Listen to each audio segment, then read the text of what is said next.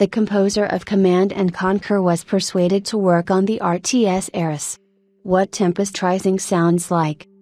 Fans are not pampered with full-fledged new Command and Conquer. We can only hope for other developers who are preparing the game in the spirit of the legendary series. Fans of Command and Conquer have been following the Tempest Rising project for some time. Developers prepare a real-time strategy in the spirit of C&C. An important part of Command and Conquer was the soundtrack. The most active fans pestered the creators of Tempest Rising with the question, where is Frank Klepacki in this soundtrack?